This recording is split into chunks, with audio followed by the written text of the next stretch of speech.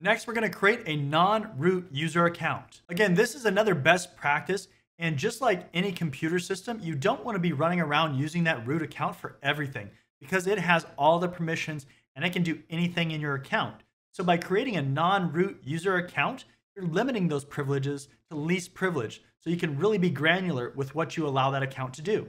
Now we're going to go ahead and create a non-root user. And this is important because, again, we want to limit privileges for user accounts and only allow those user accounts to do specific things. So we're going to go to Services, and then we're going to go to IAM. And then we'll click Users in the upper left here. And we're going to click Add User. All right, username, we're going to type test user. And for this specific user, we're just going to do AWS Management Console access. For these other ones, for instance, the programmatic access, that can be really important if you want them to access the AWS API, the command line, or the software development kit. But for this purpose, this is going to be fine. We don't have to go super in depth on that stuff. We'll do a custom password. That way we can just assign one. And then user must create a new password at next sign-in. So we're going to give this user this password. They would log in and they'll have to change the password.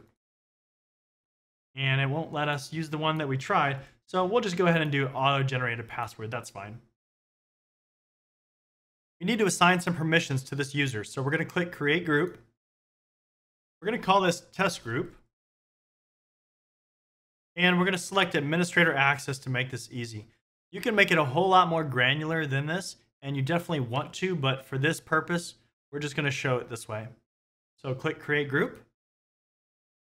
All right, we'll select Next.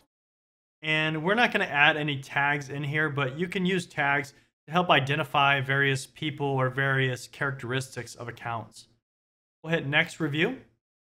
And so what's happening is we have our user, our test user. They're going to be in the test group.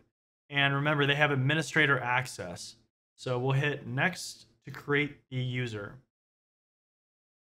All right, and the user is successfully created. And then, of course, we want to email the login instructions if this was real life. If we go ahead and go to Services, and we go back to IAM, and we go to Users, we now see that we have test user in here, and that was the user that we just created. As always, make sure to leave a like, comment, and subscribe. Check out my website at johngood.com for more training without advertisements, resume reviews, career advice, and consulting services. And I'll see you next time.